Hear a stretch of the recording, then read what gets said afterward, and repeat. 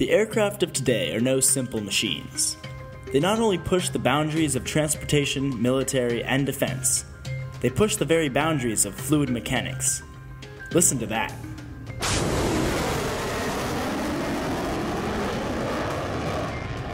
That's the sound of a sonic boom.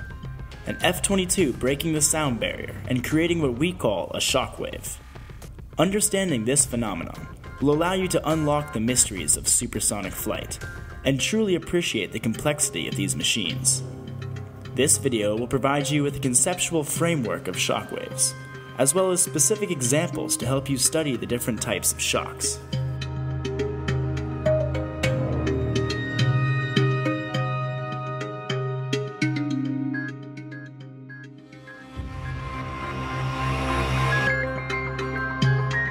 It's one of the most intriguing properties of air, something that drives the way we design all aircraft.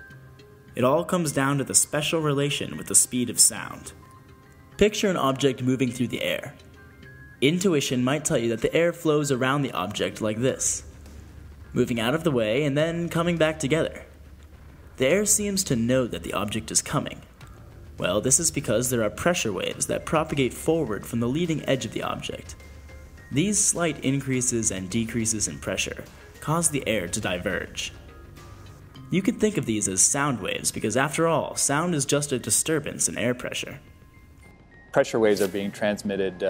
What's really happening is the molecules that interact with the surface reflect off the surface and then interact with other molecules that are sitting in the air. In a subsonic case, that's what's happening. So the molecules can actually rebound off the body and then travel faster forward than the body does. So the sound, if you will, travels faster. The molecules travel faster than the body does. So the flow in front of the body is being warned by these pressure waves. So before the body gets there, these pressure waves, or sound waves, we can think of them as, are in front of the body. And basically those sound waves are the underlying molecules moving faster than the vehicle itself. These pressure waves are similar to a car's brake lights on the highway. When one car slows down, the one behind that will respond, and so will the one behind that. This passing of information is similar to how air molecules know to move out of the way. But imagine this ball is now moving faster than the speed of sound, roughly 760 miles per hour. The oncoming air is now quicker than these propagating pressure waves, so there's no way to deliver the information of the approaching ball. So there's an instantaneous deceleration of the air from supersonic to subsonic. This is called a shockwave. You can think about shockwaves as many sound waves stacked on top of one another. Look at how the pressure waves from the front of the ball are all compressed down into one. In a similar sense, let's zoom out and look at this scenario. Here, the pressure waves from the object propagate outward in all directions. This is what it would look like if the object were not moving. Giving the object some forward velocity results in a wave distribution like this, where the sound is compressed in the front and expanded in the back. You might recognize this as the Doppler effect. If we push it to the extreme, past the sound barrier, it looks like this. Notice how the constructive interference now lies along these lines. That's the shock wave. An observer standing here will therefore not hear anything, but an observer here, well,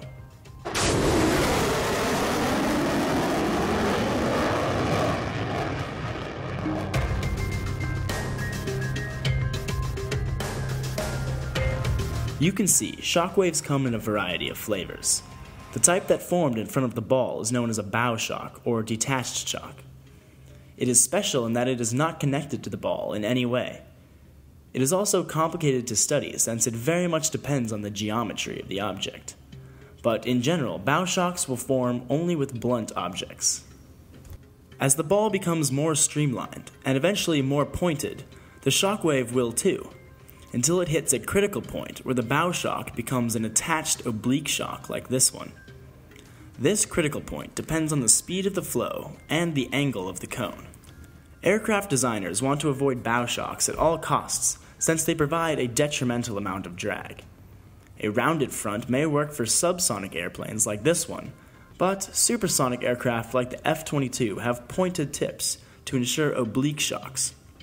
Oblique shocks are formed when supersonic flow is rapidly redirected, and they have little effect on drag because they do not actually slow down the air, they actually speed it up. The angle of the shock wave and the angle of the flow redirection are related to the Mach number by the theta-beta Mach relation. Once again, if this angle is increased too much, we revert to the bow shock case, because the flow is unable to turn at that speed. On aircraft like the SR-71 Blackbird, the engine inlets are large pointed cones to create oblique shocks when the aircraft travels at supersonic speeds. These are carefully designed so that the shock waves fall just inside the entrance to the engine. Otherwise, the drop in pressure would ruin the efficiency of the engine. This cone can actually slide back and forth depending on the speed of the aircraft. It's complicated machinery like this that utilizes the properties of shock waves. So that covers oblique shocks and bow shocks, but what if we explore the other extreme? The flow is not turned at all. This is what we call a normal shock, since it forms perpendicular to the surface. Normal shocks occur when there is a change in the flow area, and similar to bow shocks, they change the flow from supersonic to subsonic. Similar to oblique shocks, they are also attached to the body. We can use the Mach jump relation to analyze how significant this deceleration really is. Normal shocks often form on the upper surface of wings because the flow speeds up enough locally to go supersonic. Since normal shocks also have drag, high-speed aircraft often have swept wings so that these normal shocks behave like oblique shocks and airspeed is maintained. For a given amount of, say, lift that we have to generate in a transonic aircraft, we'd like the shocks to be as weak as possible. And again, that gets back to we want the losses that occur at a shock, the entropy increase or the loss of efficiency, to be as small as possible. And the key factor there is really what's the Mach number normal to the shock wave. If the Mach number normal to the shock wave is small, that's going to help decrease the strength of that shock, makes the losses less. These three types of shock waves are very easy to confuse, but by remembering how they affect aircraft design, you will have a better understanding of their specific properties.